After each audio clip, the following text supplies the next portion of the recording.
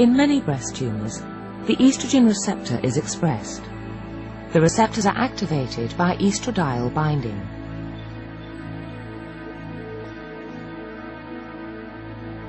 Estradiol binds with high affinity and changes the shape of the receptor.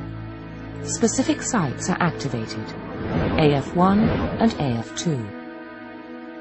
In this state, the receptors can combine to form dimers. The transcription activation sites AF1 and AF2 are active on each of the receptors in the dimers. The dimers bind to discrete DNA sequences called the estrogen response elements, the EREs. Co-activators are recruited to the site. This stimulates the activity of RNA polymerase II, leading to transcription of estrogen-sensitive genes and ultimately tumor cell division. The aromatase inhibitors reduce estradiol levels.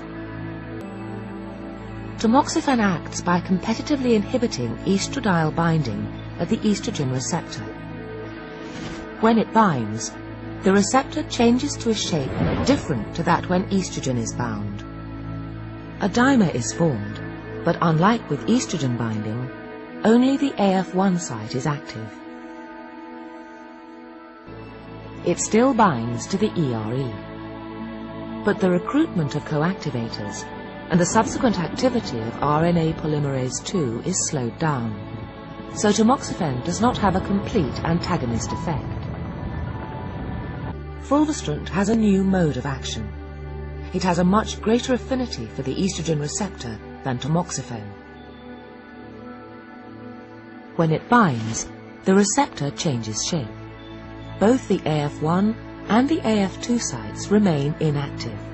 Very few dimers are formed.